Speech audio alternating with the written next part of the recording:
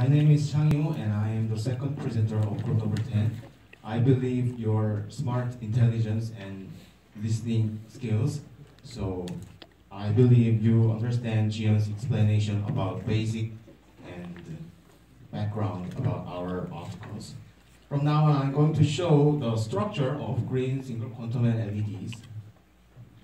From sapphire 0001 orientation, we call that C phase of 2-inch diameter used substrate of these devices. And after that, gallium nitride buffer layer is grown at a low temperature, maybe it's about 550 Celsius. As you can see, these devices, there are many layers. Each layer has function of helping transportation of carriers and enhancing quantum efficiencies. But the most important part in these devices is this active region. Active region forms single quantum structure consisting of indium gallium nitride 20 Armstrong well layer and sandwiched by N-type indium gallium nitride and P-type aluminum gallium nitride. From each electrode, injected carriers moved into well layer, and by electrical Coulomb forces, they create excitons, and we call this phenomenon recombination. If a recombination happens, light is being emitted from this well layer. And another thing about this gallium nitride buffer layer, it has function of reducing interface trap between gallium nitride and sapphire substrate. Now you are watching EL intensity as a function of a wavelength. It is divided into 3 different colors. If indium mole fraction increases, the energy gap is getting smaller. It causes the reduction of wavelengths. What does that mean? That means you can change LED's color through changing indium mole fractions while making devices. And here's the second thing. In experimental, peak wavelength of green LED is about 525 nanometers. But for references, under no stress condition, peak wavelength of green is about 490 nanometers. It's a little bit longer. It's because of this band gap narrowing. We can explain this band gap narrowing into 2 different reasons.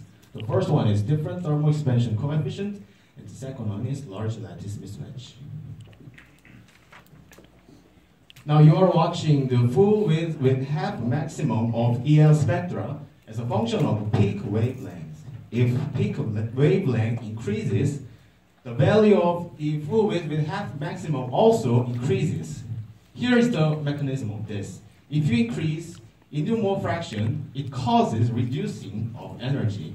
So on, it increases differences between well layer and the barrier layer. So it is caused by the mismatch of the lattice and the thermal expansion coefficient between well and barrier layers. Here's the output power as a function of a forward current. Our team wrote it down, each output power and external quantum efficiencies here. But here is two important things you have to remember. The first one is saturation. Above 60 milliampere, the output power almost saturated, but probably due to the generation of heat. The second thing you have to remember is comparison between blue single quantum LEDs and green and yellow. This blue single quantum LEDs has much higher output power rather than green and yellow. This reason can be explained by these 2 reasons. First one is differences between the well and the wall's thermal expansion coefficient. And the second one is indium gallium nitride has large lattice mismatch. This is the last figure of our presentations. It's about output power as a function of a peak wavelength. If you increase peak wavelength, the output power decreases. It's due to the large strain between well and barrier layers. Now let's compare it with newly developed diode indium gallium nitride single quantum LEDs and the conventional ones, gallium phosphide and aluminum indium gallium phosphide. As you can see, the output power, the indium gallium nitride single quantum LED has much higher output power rather than this 2-1. So you can see more bright color, and as you can see, the peak wavelength We pointed out 525 nanometers. That 525 nanometers represents the pure green color of peak wavelengths, but 555 and 570 is not purely green. It's like yellowish green. So, in its final analysis, if you want to see more bright and more green LEDs, why don't you use indium gallium nitride single quantum LEDs? This is the conclusion of our presentations. The first one is high brightness indium gallium nitride single quantum LEDs were grown by metallurgical chemical vapor deposition on sapphire substrate. Through this MOCVD, we can make single quantum well structure. And number 2 and number 3 is just experimental data and comparison of this diode and this diode.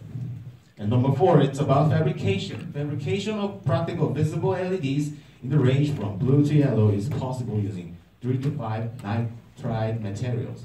That means we can change LED's color through changing indium mole fractions, so you can see blue to yellow color. This is our references, and this is the end of our presentations. If you have any questions, our team will answer to you as much as we know.